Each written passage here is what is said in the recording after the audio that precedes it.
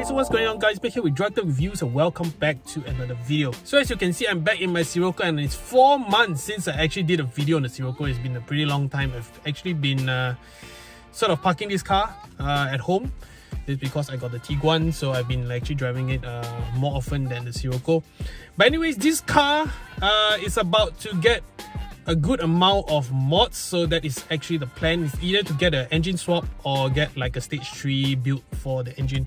But I'm gravitating more towards a stage 3 build just because I do want to keep the engine as it is and focus more on building the internal. So it'll be forged pistons, forged con rods, bigger turbo, basically like rebuilding the whole engine, getting a very good stage 3 tune. So I'll be actually working with Volkswagen Auto Garage as well as DP Tune. That is my goal for now, and we'll see where that leads us. But this is probably the last video you'll be seeing of this car in its somewhat stock form.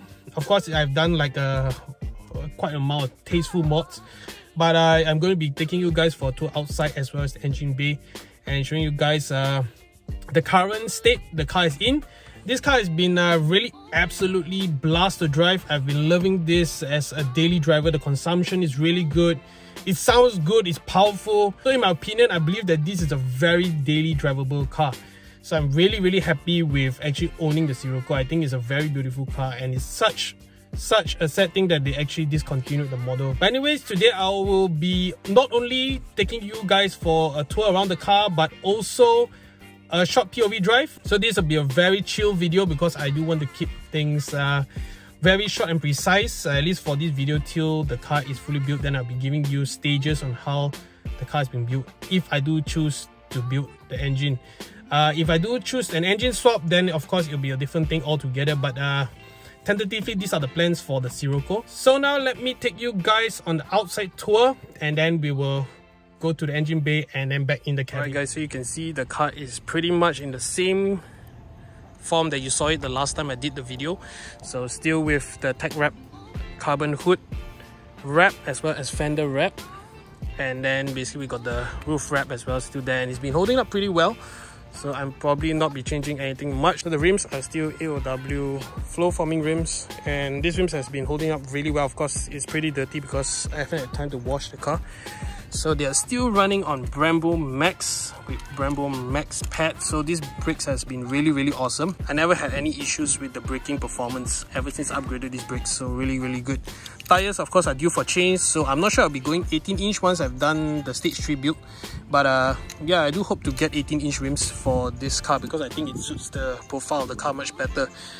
Okay, so that's about it. You can see the side. Everything is pretty much bone stock. Of course, the back also Brembo Max. So everything, it is the same. So muffler delete still there. Let's see, let me give you guys around.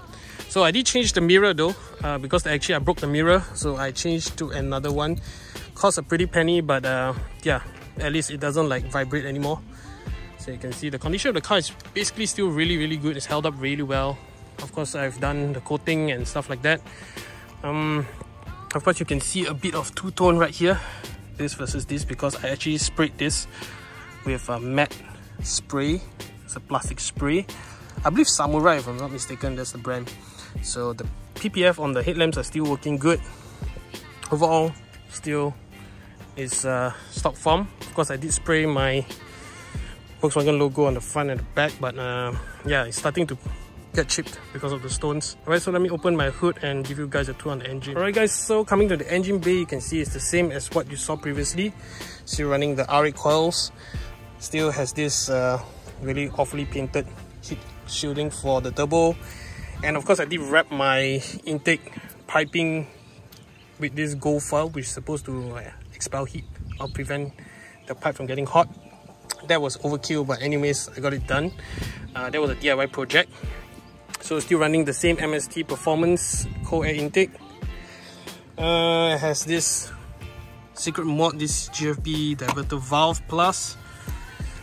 So the engine is basically bone stock still, except for these very small mods right here. In terms of race strip, it's still there, hanging there, but I have the race strip disconnected and using the dummy plug.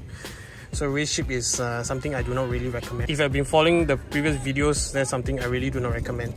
But anyways, we all learn from mistakes.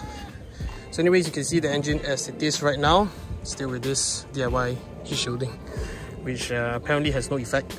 But anyway, so far it has been holding up well.